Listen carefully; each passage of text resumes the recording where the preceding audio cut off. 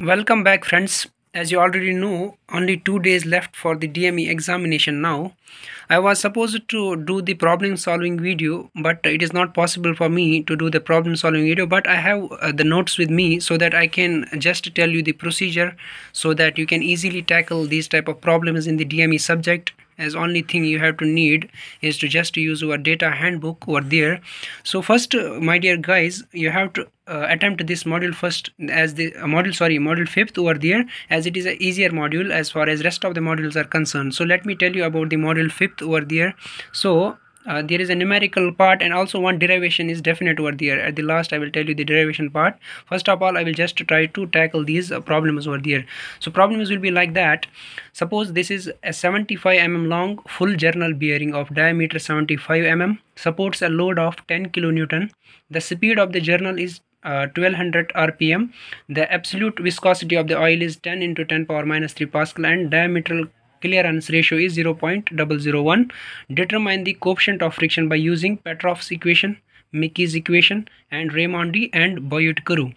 So you have to just write the given data first. Suppose 75 mm length is given, so L is equal to 75 mm, and then N is equal to speed is given, that is 1200 rpm, and W is given, that is load 10 kilonewton, so W is equal to 10 kilonewton. Z is equal to, that is viscosity, it is also given 10 into 10 power minus 3 pascal.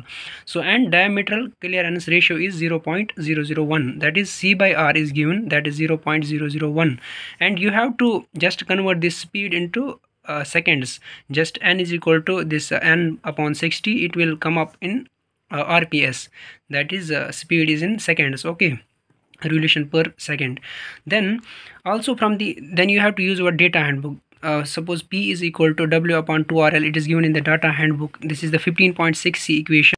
Then P is equal to 10 into 10 power 3, it is the load, upon 2 into R, radius is what we call 37.5, as diameter is given 75 mm and its half will be 37.5 into 75 is length, so you will get P over here. Then using Petrov's equation, coefficient of friction is given 2 pi square into 10 power minus 6 into Zn upon P into R upon C. So these all various values are given over there. You have to just use this Petrov's equation, which will be in 15.4a in the data handbook, page number 353. Okay, it depends upon the data handbook which you have over there. So coefficient of friction will be 2.23 into 10 power minus 3, and then you have to use this second Mickey's equation. Mickey's equation is also given in data handbook, that is 15.4b. So F is equal to Ka upon into Zn by P into R upon C into 10 power minus 10 plus delta F. These delta F and Ka value will be given in the data handbook. It is 0.195 into 10 power 6, 0.002, that is delta F. Then you have to just use this what we call the Mickey equation over there. Okay, so just put your values, then you will get the coefficient of friction. Okay, then by using Raimondi and Boyd-Curry, in that you have to calculate the Sommerfeld number, that is Sommerfeld bearing characteristic number. It is given by S is equal to R by C whole square into Zn upon P into 10 power minus 6. You will get the Sommerfeld number over there. Then for determining the coefficient of friction, determine the coefficient of friction based on no side leakage for beta is equal to 360 degree. So there is the graph in the this particular problem. So let me show you first. So once you get this Sommerfeld number, that is 6.77, I am getting over here. So then for this RC upon F value, okay, RC upon F value you will get in this figure. This is RC upon F. So Sommerfeld number, the value of Sommerfeld number is 6.77. So it is over here 6.77. Then you have to project it over here with the line beta is equal to 360 degree. Then you will get approximately 1.9. So this is, I have written over here, R by C upon F is equal to 1.9. Then you can calculate the coefficient of friction. F is equal to 1.9 into this R by C is given. Just you will get F is equal to 2 into 10 power 3. So this is the problem on lubrication of this bearing over there. It is a very simple problem. Only 3 steps are there. You have to use this Petrov's equation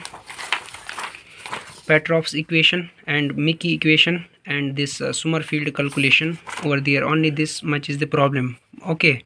So only this much is the problem.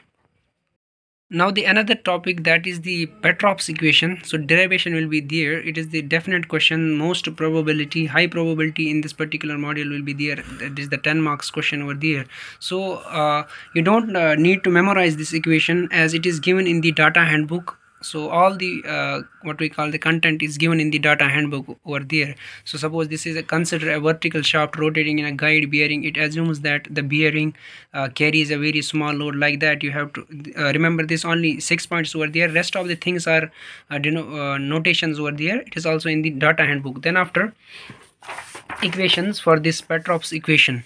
So shear stress you have to calculate. It is also given in data handbook 15.3a. Then after you will get this type of interface, tau is equal to f upon a, f is equal to tau into a, then f is equal to tau times area is given pi dl, that is 2 pi rl. So tau into 2 pi rl. So f is equal to this value. Then it is also given in the 15.3 equation in the data handbook. Okay, then torque is equal to force into radius. You are also getting force over here. You have to just put it here. So 4 pi square r cube l zn into 10 power minus 6 upon c.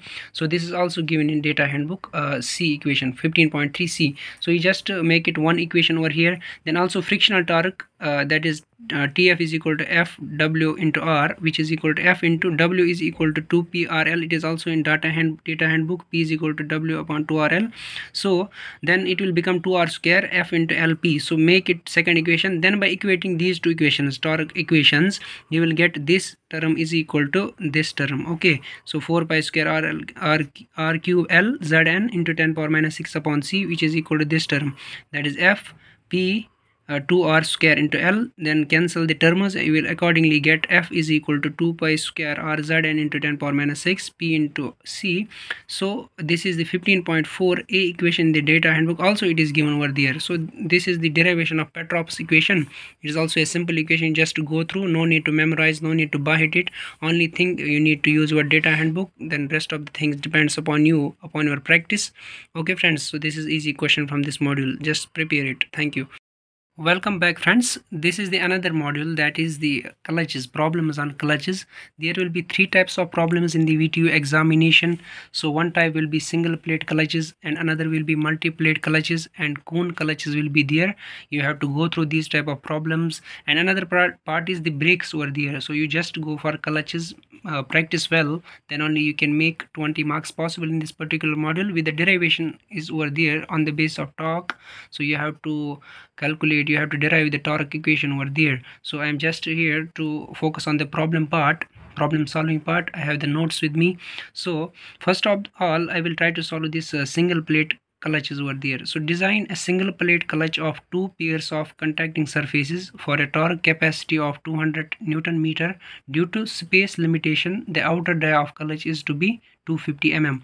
First of all, you just write the given data. So first of all, this D0 is given, that is 250 mm. Outer dia of the clutch is given 250 mm. Then T is also given, that is 200 Nm. This is the torque capacity, 200 Newton meter, which will be equal to 200 into 10 power 3 Newton in terms of millimeter. Okay, then N dash is equal to 2. N dash is equal to 2. So my dear friends, N dash is equal to 2. It will indicate over here that is two pairs of contacting surfaces. So I have taken N dash is equal to 2 over here. Okay, then as it is the problem is design a single plate. So first of all, we have to choose some material over there. So in the table 13.4, page number 283 in the data handbook written by the K Mahadevan. So I am here with the data handbook. So just refer here the leather material. I have preferred over here the leather material, and then you have to calculate these. No need to calculate, it is also given in this particular table over here. So I am taking the dry condition over here, that is 0.3 to 0.5. You have to choose this friction coefficient to friction. Okay, so that is mu is equal to 0.3 to 0.5, that is 0.4. Then Pmax is also in this particular equation, that is 0.07 into to 0.29. It is the maximum pressure in terms of mega Newton per meter square. Okay, so I have taken it here 0.07 minus 0.29 to 0.29. Then Pmax is equal to 0.18. I have taken in between these values. So then after you have to write this torque equation. It is in the data handbook. It is given So torque equation, it is given in the data handbook, that is 13.9 F, page number 259. T is equal to pi upon 8 mu times n dash p max di into d naught square minus di square. You have to just calculate this di value, just because d naught is given over there, so you have to calculate this di value now. Just by solving, putting these values, it is also given, T is given, and mu we have what we call as taken from this table 13.4 over there. Then just try to put these values in this particular equation, you will get the di value that I am getting here 60.05. I am taking it as 60 approximately mm.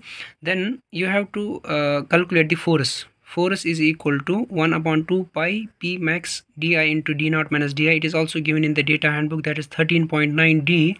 So just put the values of this p max di d naught, then you will get the answer like.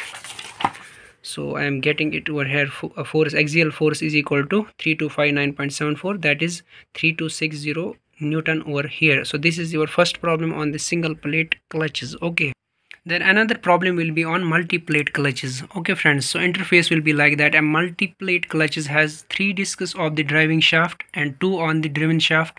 The inside dia of the contact surface is 120 mm. Maximum pressure is limited at 0.1 megapascal. Calculate outer dia of the contact surface for the transmitting 25 kilowatt at 1575 rpm. Take mu is equal to 0.3. All the data is given, my dear friends. You have to just calculate the outer diameter over here. So p is given, di is given, n is given, p max is given, mu, like that. So you have to calculate d naught. And also in this problem, 3 discs of driving shaft, we denote it by I1, which is equal to 3, and 2 on the driven shafts. Okay, so it is also given I2 is equal to 2. So you know already torque equation, that is 9.55 into 10 power 6 p upon n. It is also in the DME first, as far as DME first is concerned. So T is equal to, just put the values of p and n over here, you will get the torque. Okay, then follow the same procedure as that of single plate clutches, like T is equal to pi upon 8 mu and dash p into di into d naught square minus di. 13.9 F, it is the equation in the data handbook. Just try to put these values over here, but here the concern is n dash, how to calculate this n dash, as it is not mentioned in the question. The peers are not given, indirectly they have given the discs over there. So I is equal to I1 plus I2, it is the equation. So you will get I value is 5. Then n dash is equal to I minus 1. So I is 5 minus 1, that is n dash, you will get 4 over here. Then put it in the torque equation, you will accordingly get d naught over here in terms of square. Then try to solve it in the calculator, you will get the d naught value as 203. So this is your problem on multi-plate clutches. Just focus on 2 or 3 or 4 problems over there, so that you will get practiced well in this particular what we call as the multi-plate clutch over there. So this was the multi-plate clutch problem. So in the model first, friends, spring problems are easy. Okay, you have to go through spring problems, and the procedure is very simple over there. The thing which you need is to do practice well in these 2 days, as 2 days are left now, no much more time over there. So this is the problem on helical spring I will take upon first. So the helical springs are of wire diameter 6 mm and spring index is 6, is acted by an initial load of 800 Newton. After compressing it further by 10 mm, the stress in wire is 500 megapascal. Find number of active coils. G is equal to 84 gigapascal. So my dear friends, just write the given data. So D is equal to 6 mm, it is given the wire diameter, and C is equal to 6, that is the spring index over there. Then C is equal to D upon D. You have to remember this equation, C is equal to D upon D. So D will be equal to this C is given, so you will get D is equal to 6D. So D is equal to 6 into 6, as this small d is also given 6 mm, so you will get the bigger dia. D is equal to 36 mm. So also the force is given, initial load is given 800 Newton. So I am writing it here as FB is equal to 800 Newton, and also it is compressing. After compressing it further by 10 mm, so deflection is y is equal to 10 mm. Then tau is also given, that is 500 megapascal. sorry, this citrus is also given over here, that is tau. So G is also given 84 into 84 gigapascal, that will be equal to 84 into 10 power 3 Newton per millimeter square.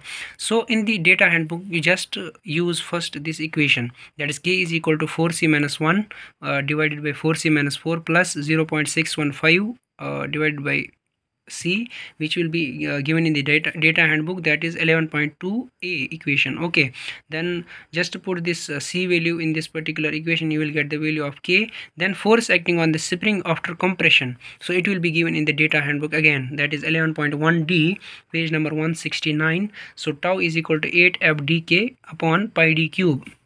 F is equal to you have to just cross multiply this, that is tau into pi d cube upon 8 dk. Okay, so F is equal to, by putting these values you will get 940.6 Newton over here. Then after you have to calculate the net force. The net force acting on the spring during compression will be equal to F is equal to Fa minus Fb. Fa you are getting it over here, F 940.6, and also Fb is equal to 800 Newton is given. So the total net force will be equal to F is equal to 940.6 minus 800. F is equal to 140.6 Newton over here. Then you have to calculate the number of active coils as mentioned in the question over there. So the number of active coils present in spring is stiffness is equal to K is given by F naught, or it will be equal to F by Y. F is you know already, you have calculated in the above step, that is 140.6 upon Y is also given the 10 mm. So you will get this stiffness K is equal to 14.06. okay, then as you have to calculate the number of active coils, so for that purpose you have to calculate first this K value, then after you can get the number of active coils in this particular equation. It is also given in the data handbook. So K is equal to d raised power 4 G upon 8I d cube.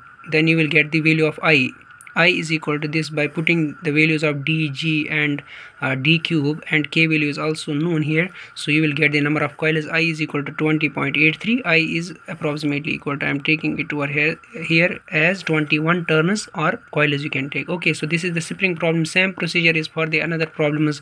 Little bit variation will be there depending upon the problems, depending upon the length of the problems over there. So this is the spring problem. I hope you will get it. You are what we call is understanding these concepts over there. Just you need to use your data handbook. Okay friends, so first of all friends, I will tell you that you have to go through these 3 modules, as these are very easy. Just your dedication matters in this particular matter over here.